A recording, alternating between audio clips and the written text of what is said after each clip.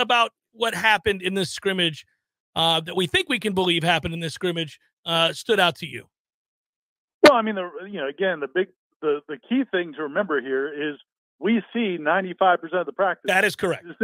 This isn't like, it's not like we're going to see practices and then they're going to go scrimmage and it's going to be something completely different. Correct.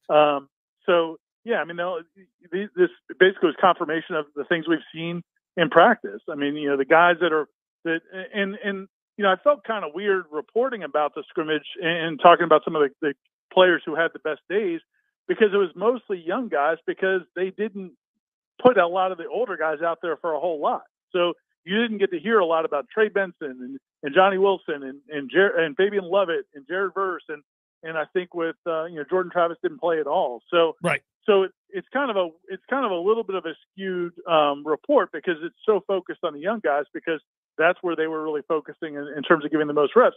That's a good sign. I mean, again, it speaks to you've got a lot of good, really impressive young players. But I think the names are going to be a little bit different probably when the season opens in 5 months.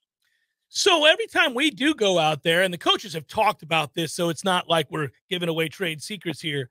But Dre Jacobs just continues to be a star, especially for a kid. He's just a freshman, and he looks like he's hit the ground running. And it sounds like he had another good day on Saturday. So it's kind of nuts, but it's not unheard of when you recruit well. If you recruit a good player, oftentimes they can come in at certain positions and have an impact. Are you starting to believe that kid's going to get serious run when the season starts? Yeah, I definitely think so. I mean, there's no reason to think he won't. And, you go back to, every coaching staff that we've ever covered and every coaching staff in America, we just don't talk to them. They always talk about how, the further away you are from the ball, it's a snap, the easier it is to play. So, wide receivers are usually going to be the easiest position to play on offense, because there's not as much demanded of you. And this kid is really talented. As Mike Norvell said on Saturday, the stage is not too big for him. And he's really talented. The other day, Kez McCorvey, a friend of ours, all-time great, was at practice. And I asked him, we can tell Vandrevius Jacobs is really good, but what is it about him? And he said, and Kez is like, man, he's got great footwork and body control. He said, he reminds you of those great old-time slot receivers, just shifty and great footwork, and he doesn't seem to ever drop the ball that we see. So yeah, man, he's a talent. To me, it's not really about waiting to see if he can pass the next hurdle. Now, the more we see a practice as he elevates the depth chart, he'll be going up against more consistently the top corners. But he's been going up against good corners and making plays. So yeah, I don't have any doubt he's going to be in the receiver rotation as well. I think he's a special talent. I think the guys that played this weekend, the guys that made plays this weekend, I think you're going to see them make plays on Saturdays. Rodney Hill, Vandrevius Jacobs, Patrick Payton, obviously, and I think it's really positive that those guys are playing well, knowing that there's some more experienced players that are going to play well too. I think the next big thing to look at, you mentioned it before, Jordan Travis did not play, so we had second, third, fourth string quarterbacks out there, but man, I have got to tell myself to calm down, but I just like everything I see from Brock Glenn, and the fact that he got mentioned as looking maybe well ahead of where he's supposed to be already doesn't surprise me. That they may have hit on something there, Ira. This kid, I think, is better than we could have had a right to expect for a true freshman in his first camp. Yeah, I think it goes back to speaking to their evaluation as recruiters. And again, I bring this up all the time because I'm always impressed by it. But, there was a reason they didn't go after some other quarterbacks last year. They really liked Brock Glenn. And even when he committed to Ohio State, they were, look, man, they let another quarterback commitment leave. Yes. The Chris Parson kid was committed to Florida State, and they let him leave because they wanted to recruit Brock Glenn. They liked him. And they told the other kid, look, we're going after Brock Glenn. If you don't want to be here, you don't have to be here, but we're going to go after Brock Glenn. And to the point where it looked like they were going to strike out on both of them.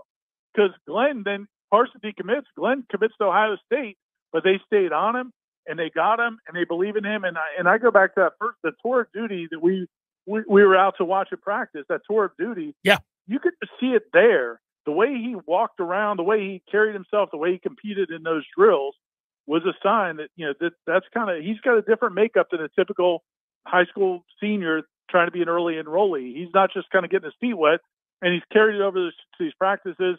So yeah, man, I think they've definitely hit one there. The good news is I think Duffy's gotten a lot better, and Tate's Tate. So it sets up for really good competition down the road. But yeah, he's definitely been impressive.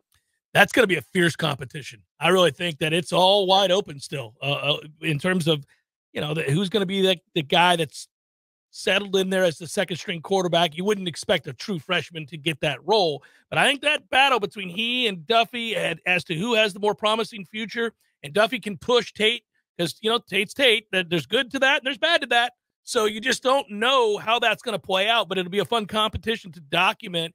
I know that every time they practice, whether we see it or not, there's usually glowing praise for the lines of scrimmage. And that, too, is what separates this team and why we have sky-high expectations going into next year from the others that we've covered recently. It sounds like both the offensive line and defensive line won their fair share of battles, and once again, the depth of those two units really stood out. Yeah, and I think the defensive line got the best of it, but I think there's the exciting thing about that is, again, you're not relying just on Fabian Lovett and just on Jared Verse. I mean, again, Patrick Payton, and we've been seeing it at practice, but it sounds like it really was evident again on Saturday. It's not just the fact that he can get after the quarterback, but he's trying to challenge physically using his power and trying to challenge and setting the edge and being more of a force and run support. And that's exciting, man, because that's not what he did last year. And so he's taking that next step. And I think, you add in the Darrell Jacksons and some of these guys on the defensive line, that group is getting really, much more impressive. The offensive line, I still have super confident in. I think it's going to be a great group over the course of the year. But, there's more moving parts there in terms of guys, not everybody fully participating and then moving guys around. But the lines of scrimmage are continue to be a positive.